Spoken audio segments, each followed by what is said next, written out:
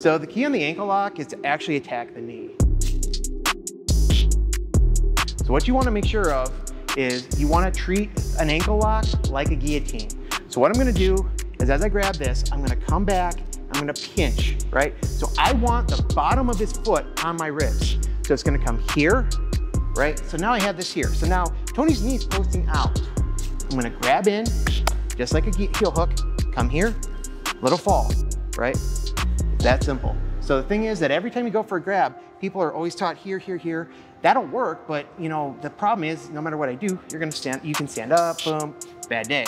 But if I come here, lock this in, and just fall back, I have the move very easily.